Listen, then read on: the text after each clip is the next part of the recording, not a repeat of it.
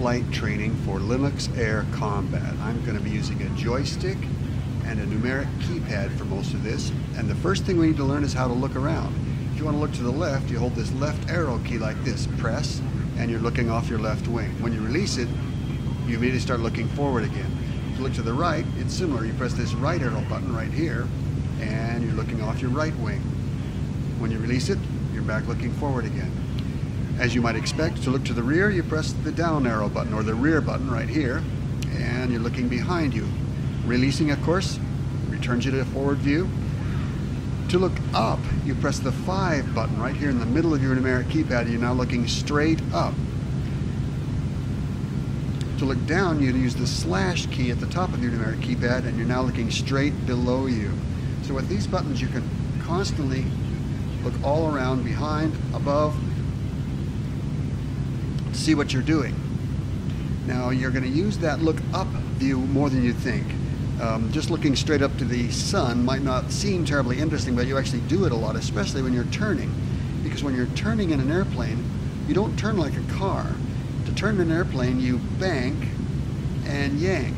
Notice that when I use my joystick, when I move my joystick to the left, I roll this direction. We'd call that counterclockwise. And when I move my joystick the opposite direction, I roll clockwise. When I press my joystick forward, I move toward my feet. When I pull my joystick backward, I move toward my head. To make a turn in an airplane, you could turn with your rudder by just twisting your rudder left and right, and you make a slow, sloppy turn. But the way to turn fast is to bank and yank, meaning you roll your airplane on its side and then pull back with your elevators. So these are called ailerons. Moving my joystick to the left and right are called ailerons, and they cause my airplane to roll or spiral through the air, clockwise or counterclockwise, as you see here. This is called my elevator, and it moves me toward my head if I pull back, or toward my feet if I pull forward. When I want to turn, I will roll on my side and pull toward my head. That's called bank and yank. That allows me to turn really, really fast. When I'm doing that, I might want to look ahead of my turn. I do that by using the up view. And now I'm looking up higher in front of my head, which means more forward into my turn. You may notice that as I make an aggressive turn, my vision gets darker and darker. That's because of the forces involved. Turns out, as a 200-pound man, I have about 25 pounds of blood in my body.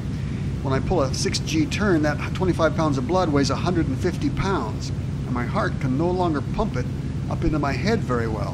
When my head begins to starve for blood, I black out. As you can see here, I can't see anymore. When I release pressure on my joystick, my heart can now pump my blood back into my head and I can see again. That's called a blackout condition.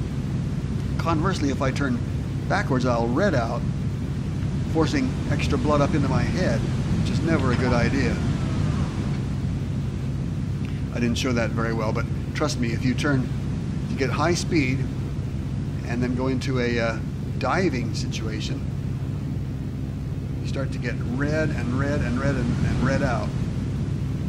Don't crash into the ground while you're trying that. So those are the basic maneuvers of your airplane: rolling, using elevators to turn or climb, or negative elevators to descend or dive,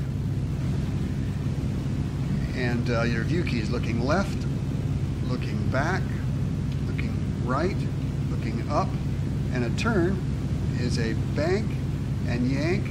And if you look up while doing that, you can look ahead of your turn and see where you're going. When I release my finger now, looking straight forward, let's try that again. I'm going to roll on my side, start turning, press my look up key. When I release it, helps me anticipate where my turns are going to be. That is how we fly an airplane. In addition, of course, you got engine controls. Primarily, we want to talk about your throttle. Your throttle control's down here. We can slow down, diminish our throttle, or speed up to increase our thrust and throttle, to increase our speed. Our speed is also, of course, controlled by how steeply we're climbing. If I'm climbing really steep, you'll see my speed is dropping down until I stall. when I drop my nose, you'll see my speed will increase until I either crash or break something. So those are the basics for Linux Air Combat, how to fly.